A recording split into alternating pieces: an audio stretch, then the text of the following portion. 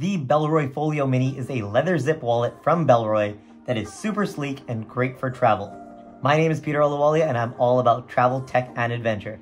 Welcome back to another video. If you're new here, be sure to hit that subscribe button and ring the bell to be notified of all of my latest videos. With that out of the way, let's get into the Bellroy Folio Mini.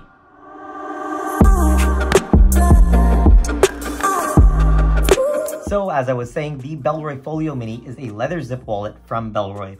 It has a nice clean look to it that's really simple but really premium as well.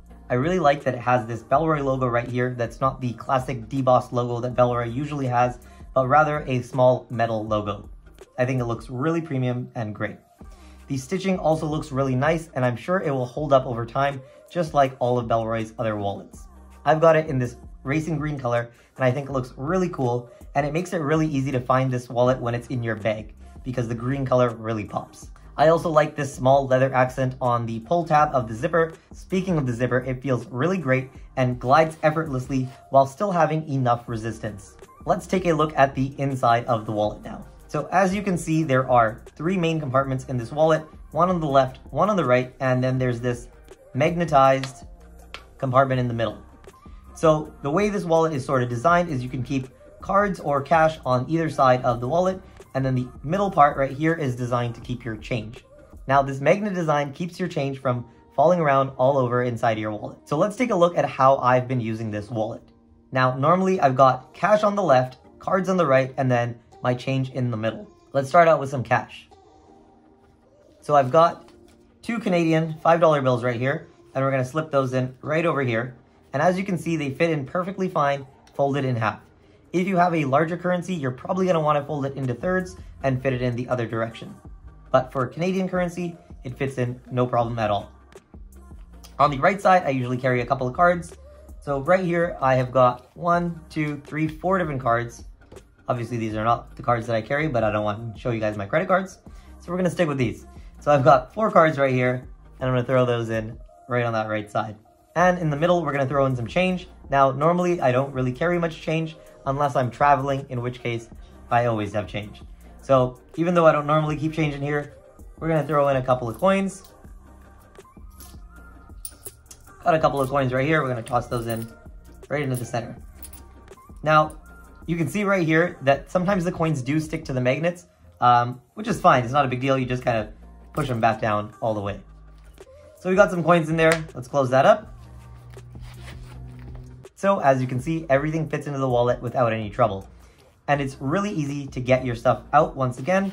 Just unzip, grab whatever card you need, and you're on your way. The change is equally as easy to grab. Just kind of pull on the sides of the wallet. It'll automatically open up that magnet sleeve, and then just grab whatever change you need, and you're on your way. Now, this is kind of the amount of stuff that I normally carry in this wallet, but it can actually hold a ton more. So we're going to put it to the test and do a little bit of a stress test on this wallet. Let's start off with some cash. So we've got 2 bills in there right now, and we're going to add in 1, 2, 3, 4, 5, 6, 7, 8, 9 more bills. So we've got 9 more bills, making it a total of 11 bills. And we're going to toss those in right beside the other ones that were there. Fits in no problem. And we had 4 cards in here. Let's add in a couple of more. So we've got 1, 2, 3, 4, 5, 6, 7 more cards, bringing it to a total of 11 cards. We're going to throw those in here as well. Fits in pretty easily. So as you can see, it's starting to get pretty full, but we're not done just yet. Let's see, what else have we got? I don't have any more change, but I've got an air tag. Now, this would be really awesome to keep in your wallet because if you lose your wallet, you can simply find it using the Find My app on your iPhone. And another thing that would be awesome to carry in your wallet is a key. Because often when you're traveling, you're staying in Airbnbs and sometimes they have physical keys. So we're going to toss that key in right there as well. The magnet still closes really easily, and we're going to zip that up. And as you can see, even with all of that stuff inside the wallet, it still closes no problem. It actually still looks pretty great as well. Like it's not like bursting at the seams or anything like that. Now, this is obviously kind of a crazy carry. I don't think most people are carrying this much, even when they're traveling. I mean, I've got a fair bit of cash while I'm traveling, but this is still quite a big carry. So even if you are the heaviest of users when you're using your wallet, this wallet should hold up no problem at all. So overall, I would say this is a really nice wallet, especially as a travel wallet. For me personally, I really like my Bellroy note sleeve that I normally use. It's a regular old bifold wallet, but this zipper wallet is really convenient when you're traveling because whenever I'm traveling, at least, I tend to have way more change, way more cash. Sometimes, like I said, I do have those keys for Airbnbs. It's really nice to be able to stick them all inside of your wallet, and it just keeps everything nice and secure. And then you can just take this and toss it into your backpack or into your sling or even into your pocket, and it'll fit no problem at all. Anyways, guys, that's all I've got to say. If you enjoyed the video, be sure to give it a like and let me know in the comments down below what you guys think of the Bellroy Folio Mini. And if you haven't already, be sure to hit that subscribe button, and I'll see you guys in the next one. Later.